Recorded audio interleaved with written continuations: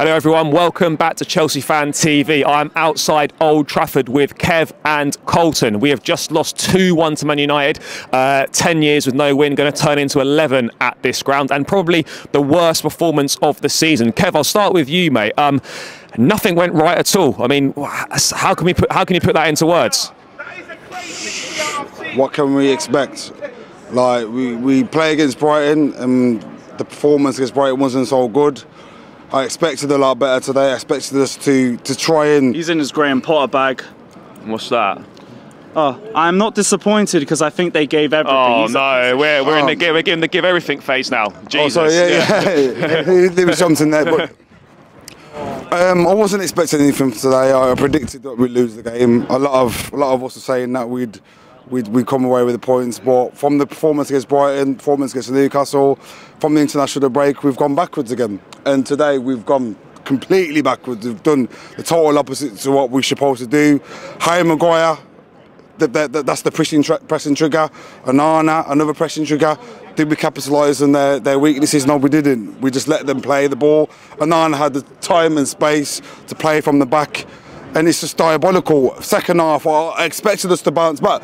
When we scored and brought it 1-1, I thought, look, this is our chance to come out second half and try and win.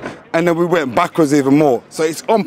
I was never Pochettino out. I was more like, you know what, give him a chance. But he's under a lot of pressure now. From the second half, from the first half to second half, he's under pressure now because we didn't turn it around. The performance went backwards, so it's got to be on him. Yeah, no, I absolutely agree. I mean, Colin, to bring you in, I mean, we were chatting at half-time. We just didn't think there was much desire there, much effort there. I mean, what disappointed you the most? I mean, I looked at the game before, I looked at the match before, and I'm thinking we should be dominating that midfield battle. You know, United have been easy to pass through the midfield. You know, McTominay, Bruno.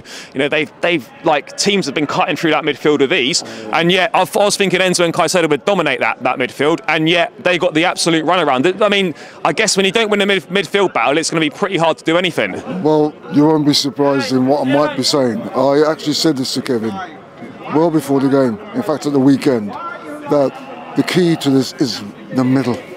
I said, didn't I? I said it plain. I didn't mention any wing play or anything like that. Tactically, that's up to the manager. But the guys have to show that they want to do well. They've got to show us that they're willing to try, because the fans are willing to give them the backing. We're playing for Chelsea. That's what they should be thinking. We're playing for Chelsea Football Club. We're not playing for Scarborough. Chelsea. You know, and there's no passion, and everything is not happening from the back, because all we're doing is just putting pressure on ourselves. That's all I was seeing. Very similar to the Burnley game, in the first half at the Burnley game, and that seems a long time ago. But I'm not really seeing going forward. Why can't they go forward and press? We've got the guys who can do this. Yeah. So they've been made redundant. And all we're doing is nullifying ourselves. So how can there be any passion? Because it doesn't mean anything. Yeah, I mean, look, we've got a lot of players that are obviously new to the club, perhaps don't understand what it means to play for the club right now. I'm not making excuses, but maybe that could be one thing. But I mean, Kev, you look at the chances we had, and if we're being honest, mate, like, United should have scored 5 or 6. We're lucky we only lost this one 2-1 because Sanchez saves a penalty, makes a couple of good saves, and their finishing was awful. I mean, we're lucky we got out with 2-1, but I mean, this for me, like, last season was horrendous. This game in itself, worst performance of the season by miles. I think this is probably one of the worst Chelsea games I've ever seen. Literally, when you expect the team to keep it solid in the first, that should be what Pochettino said. Just keep it solid, find them out, see what they're about. Don't concede any chances in the first 20 minutes. And within the first 15 minutes, they 1-0 up, they've got a penalty. Sanchez kept us in the game. Could have been 3-0 down within the first 15 minutes. That's how bad it is. So it's down to the manager. Like I said, I wasn't Posh out up until this moment, but he's under serious pressure right now. If we don't go and beat Everton the weekend, it's on his head. Because at the end of the day, he's got to set us up. He's got to build the mentality. He's got to say to the lads, look, keep it solid for the first 20 minutes, and then we can try and play our game. But there was no game plan. We was literally playing the ball at the back.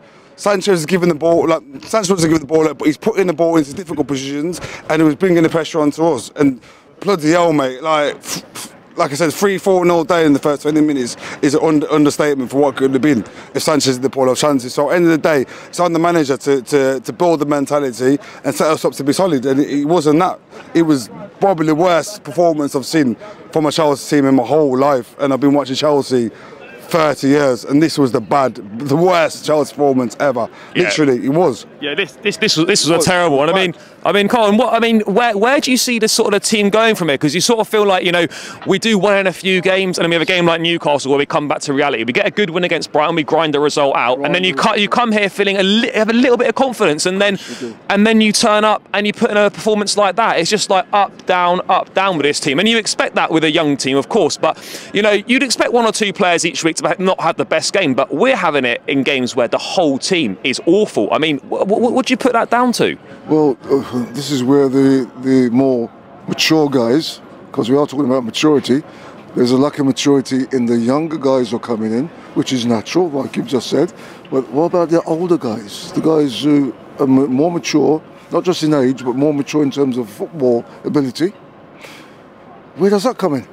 Because you need that. That's why it's called football. It's not tennis. It's not where you're totally in charge of what you do. There's no one to help you. This is football. And from what I could see, they didn't seem to... They seem to have to sleep. Not really bothered, they'll try, but not really willing to... Sense of urgency. Let's go out there. And we saw glimpses of that in the first few minutes or so of the second half, because we were 1-1. So they were trying, you could see that, but it's not consistent.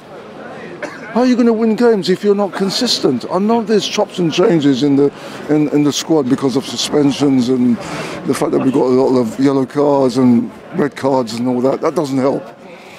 But it will cause confusion, I'm sure. I can try and understand that. But the bottom dollar is we are talking about professionals. Yeah.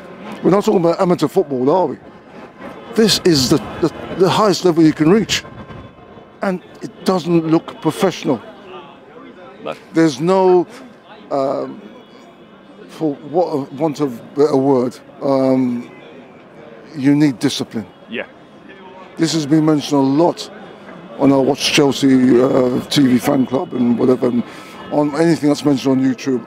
That word discipline's been coming out a lot for Chelsea, a lack of discipline.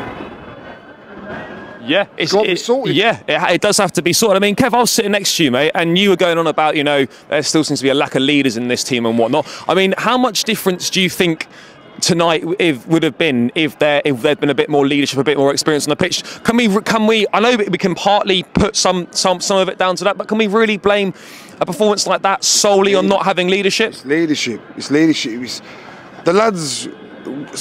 You have to learn how to mix it up. Sometimes you play it long, sometimes you play it short. You get the ball into the middle, the lads on the ball will dictate the play. There's coming into the middle, Enzo was giving the ball away, Caicedo was giving the ball away. It's maturity.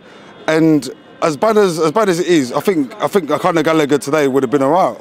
Because he would have probably gotten the ball a lot more. He would have probably... The pressing would have been better. Yes, precisely. Today it was nowhere near it. Bruno Fernandes... How much times did we see the ball on the flanks and had the time in the world to cross the ball? Where is somebody saying, get out? Where is the leader? I keep after mentioning all the players because that's the era I grew up watching. But where's a John Terry saying, get out to him, fucking don't cross the ball? Every single time there's crossing the ball, there's getting on the ball, there's losing the ball. Where's somebody saying, look, lads, just calm down, let's play the ball, let's get the ball into the flanks. Like, just someone leads in the play. Like Jorginho, as much as he left, he didn't want to play for us, but someone like that in the middle right now would have been brilliant for us today. There's someone to get on the ball and just dictate the play. There was nothing like that today. There was all over us from the first minute. Just a little bit more control in there, really, isn't it? Yeah. There's control, leadership. That's what we need right now. And in games like this today, where we could have won, I couldn't believe it that we was 1-1 at half time, and I said that Pochettino needs to literally, like Alex Ferguson, we're at Old Trafford, could have been kicking boots at players. That's what Pochettino should be doing. And we come out second half and we was worse than the first half.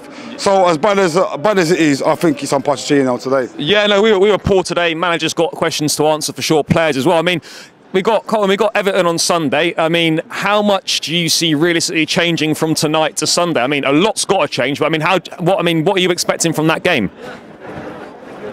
Well, to be honest with you, it's very much the same. Got to be honest, because you can't really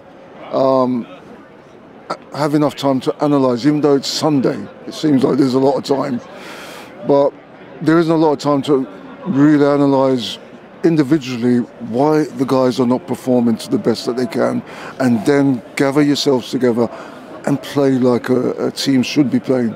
These are just about individuals, and without the discipline and the hard work, you can't get nowhere. So really, I'm going to limit myself to what I think about Sunday. I don't think it'd be fair for me to say something that's not real. Yeah. I want to make it real, and we're going to have very much the same problems on Sunday. Yeah, I think it's going to be difficult. I mean, Kev, just in one word, guys, to finish. Sunday, are we going to win? It's got a draw written all over it, literally. Everything going to play a low block. What the Chelsea play like against a low block Not would great. be shit. Yeah. And Everton going to try and get us to the counter attack. As you can see today, exploited the wings. It's just the same stuff every week. We can't keep making excuses now. Something's got to change. And I put it down to leadership and immaturity. Every single week we say the same thing. Things have got to change, because at the end of the day, it's got to come down to the manager, unfortunately. Yeah, no, I hear it. Thanks, guys, and hopefully better luck for us on Sunday.